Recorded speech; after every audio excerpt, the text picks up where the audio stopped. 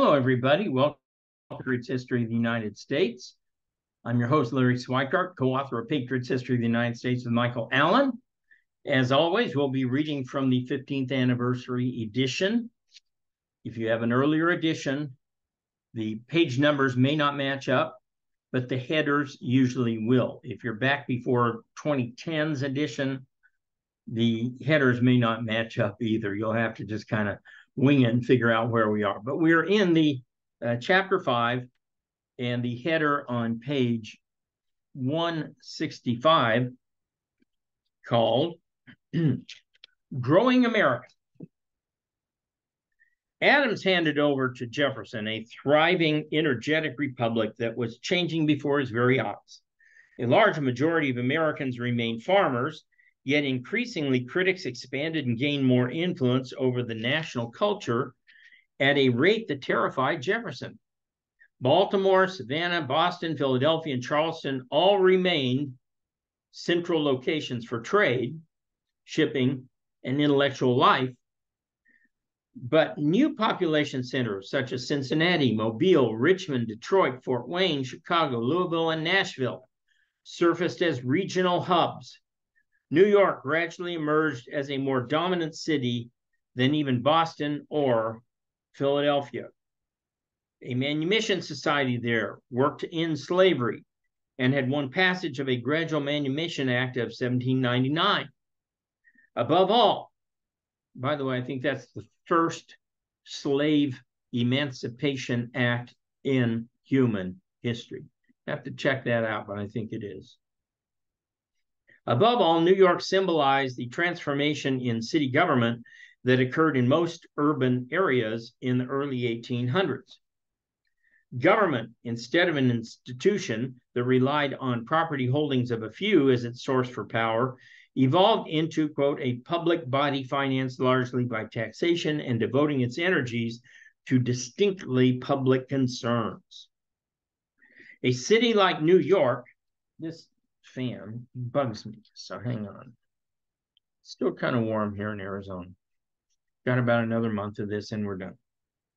City like New York, despite its advances and refinements, still suffered from problems that would jolt modern Americans. An oppressive stench coming from the thousands of horses, cattle, dogs, cats, and other animals that walked the streets pervaded the atmosphere. By 1850, one estimate put the number of horses alone in New York City at 100,000, which produced 6,300 tons of manure and 1.4 million gallons of urine a week. Cattle, which drank more than 20 gallons of water a day, produced even more urine. And when living creatures did not suffice to stink up the city, the dead ones did. City officials had to cope with hundreds of carcasses per week, hiring out the collection of these dead animals to entrepreneurs. Human bodies mysteriously turned up too. By mid-century, the New York City Coroner's Office, always underfunded, was paying a bounty to anybody collecting bodies from the Hudson River. Hand-to-hand combat actually broke out on more than one occasion between the aquatic pseudo-ambulance drivers who both claimed the same floating cadaver and, of course, its reward. Most important, though, the urban dwellers already had started to accept that the city owed them certain services and had gradually developed an unhealthy dependence on City Hall for a variety of services and favors. Such dependence spawned a small devil of corruption that the political spoil system would later loosely groan. City officials, like state officials, also started to wield their authority to grant charters for political and personal ends. Hospitals, schools, road companies, and banks all had to, quote, prove their value to the community before the local authorities would grant them a charter. No small amount of graft crept into systems, quietly undermining Smithian concepts that the community was served when individuals pursued profit. One fact is certain. In 1800, Americans were prolific. Population increases continued at a rate of 25% per decade, and the constitutionally mandated 1800 census counted 5,308,473 Americans, double the 1775 number. Foreign immigrants accounted for some of that population increase, but an incredibly high birth rate, result of economic abundance and relatively healthier lifestyle, explained much of the growth. Ethnically, Americans were largely of Anglo-Celtic, Scots and Scots-Irish, and African descent, with a healthy smattering of French, Swedes, Dutch, and Germans thrown in.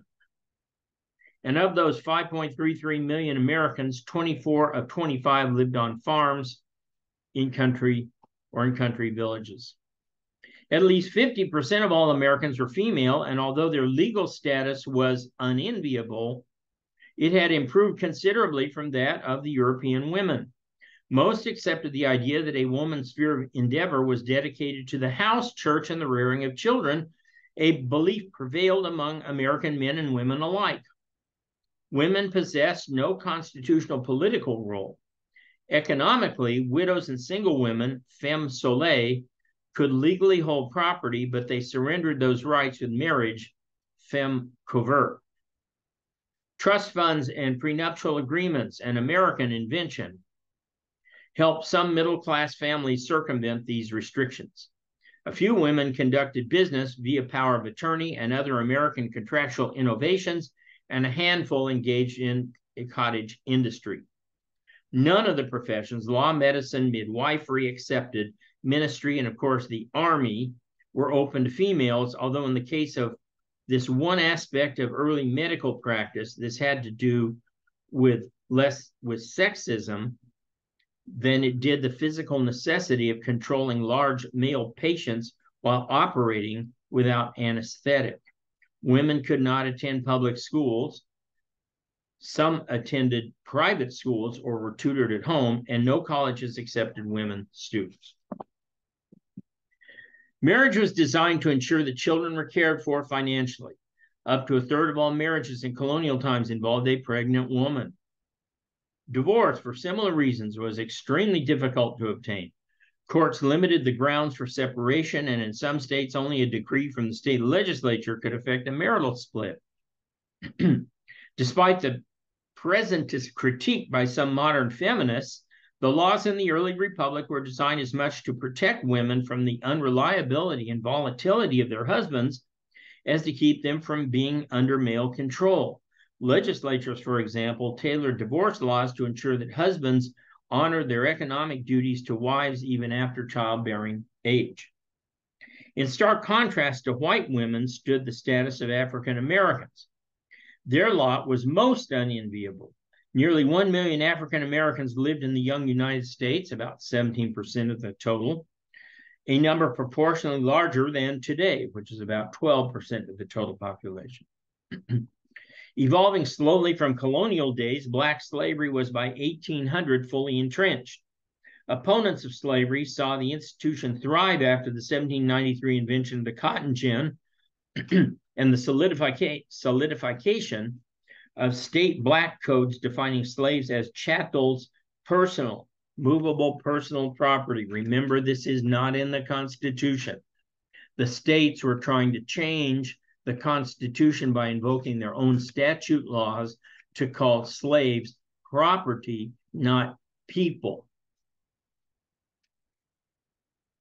No law or set of laws embedded slavery in the South as deeply did a single invention. Eli Whitney, the Yankee teacher gone south as a tutor, had conceived his cotton gin while watching a cat swipe at a rooster and gather a paw full of feathers. He cobbled together a machine with 2 rollers, one of fine teeth that sifted the cotton seeds out, another with brushes that swept the residual cotton fibers off. Prior to Whitney's invention, it took a slave an hour to process a single pound of cotton by hand. Afterward, a slave could process 6 to 10 times as much. This was called cleaning the cotton. You had to go through the cotton fibers by hand and pick the seeds out, almost like you do with a watermelon. And it's a very, very tedious process. And So you can imagine how slow it was. In the decade of the 1790s, cotton production increased from 3,000 bales a year to 73,000. 1810 saw the production soar to 178,000 bales, all of which made slaves more indispensable than ever. Somehow, most African-American men and women survived the ordeal of slavery. The reason for their heroic survival lies in their communities and family lives and in their religion. The slaves built true sub rosa societies with marriage, children, surrogate family members, and a viable folk culture of music, art, medicine, and religion. All of this they kept below the radar screen of white masters who, if they'd known about these slave activities, would have suppressed them. A few slaves escaped to freedom. Some engaged in sabotage and even insurrections like Gabriel's uprising in 1800 Virginia. But for the most part, Black survival came through small day-to-day acts of courage and determination, fueled by an enthusiastic Black Christian church and Old Testament tales of the Hebrews' escape from Egyptian slavery.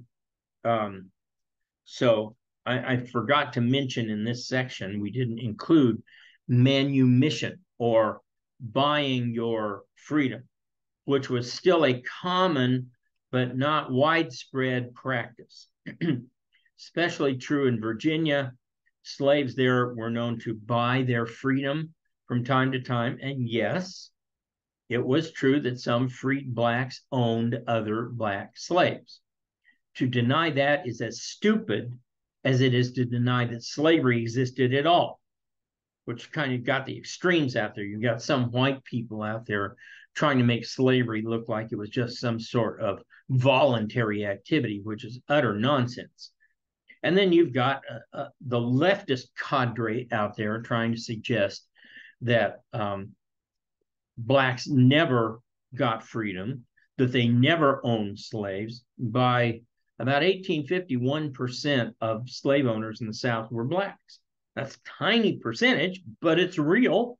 You can't deny it any more than you can deny that slavery was a horrific institution and was kept in place by a combination of raw power from the top down, lack of education of slaves, close supervision, incredibly harsh punishment for anybody who tried to break the system, and religion. And we'll get into this later, that Christian religion, ministers in the South played their role in maintaining slavery too. They can't be excused from that. Between the huge social gulf of master and slave stood a vast populace of plain white folk of the southern and western frontier. Usually associated with humble Celtic American farmers, this cracker culture affected and continues to affect all aspects of American life. One of my co-authors, Dave Doherty, strongly objected to the term cracker, saying it was like the N-word. But that's what the culture was called. Thomas Sowell, the Black economist, has a book called Black Rednecks and White Crackers or something like that. But anyway, it was what it was. It's what they called themselves and each other. And we can't just use the eraser wipe to get rid of terms and words we don't like in the past because they don't work today. Sorry. Celtic American frontiersmen crossed the Appalachian Mountains, and their coarse, unique folk culture arose in the Ohio and Mississippi valleys. As they carved out farms from the forest, they planted a few acres of corn, small vegetable gardens, cattle, sheep, and ubiquitous hogs.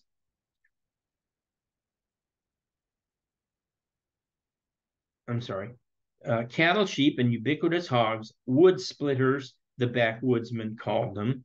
Men hunted and fished, were left to their own devices in a sort of laissez-faire grazing system. Men hunted and fished, and the women worked the farms, kept house, and bore and raised children. They ate mainly meat and corn, pork, beef, hominy, johnny cake, pone, and corn mush. Water was bad, and life was hard, and men drank corn whiskey. Frontier diet combined with the hardships of the frontier lifestyle led to much sickness, fevers, chills, malaria, dysentery, rheumatism, and plain old exhaustion. Worms, insects, and parasites of every description wiggled, dug, or burrowed their way into pioneer skin, infecting it with the 7-year itch, a generic term covering scabies and crabs, as well as body lice, which almost everyone suffered from. Worse, hookworm, tapeworm, and other creatures fed off the flesh, intestines, and blood of frontier Americans. Backwoodsmen seemed particularly susceptible to these maladies. Foreign travelers were shocked at the appearance of, quote, the pale and deathly looking people of bluish white complexion. Despite such hardships, frontier folk were content with their hard lives because they knew that the land ownership meant freedom and improvement. Armed with an evangelical Christian perspective, crackers endured their present hardships with the confidence that their lives had improved and would continue to get better. Historian George Dangerfield captured the essence of cracker ambitions when he wrote of their migration. Quote, the flow of human beings beyond the Alleghenies was perhaps the last time in all history when mankind discovered that one of its deepest needs, the need to own, could be satisfied by the simple process of walking towards it. Harsh as the journey was, the movement could not help but be a hopeful one. Okay, that's a really good place to stop. I will not be here Monday or Wednesday. I'm going to attend the William Tell Air Combat Exercises, sort of a Top Gun for international flyers, down in Savannah, Georgia. But I will be back here next Friday. In the meantime, consider becoming a VIP. $69 a year, $6 a month.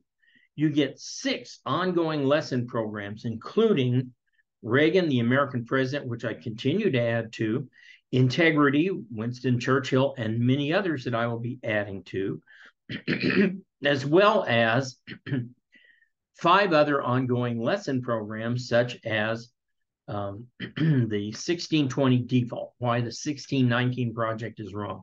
It's about 40 hours of video there. So it's a great enhancement to the rest of your teaching. Now, if you like politics and political commentary, which I have to keep separate here, excuse me, because it's YouTube, go over to the Wild World of Politics and join up my Insider. You'll get a different set of 6 or 7 video series, including my new one, A Patriot's History of Globalism, Its Rise and Decline. But also you'll get my Larry's commentary here right after this show, 3 days a week, about 10 to 20 minutes of political commentary on the most important news of the day. So check it out. And meanwhile, help me make Patriot's History into a feature film. I need your help. Watch the trailer at wildworldofhistory.com and click Buy Larry a Coffee, get me a coffee, and help me make the film. I'll see you guys back here next Friday.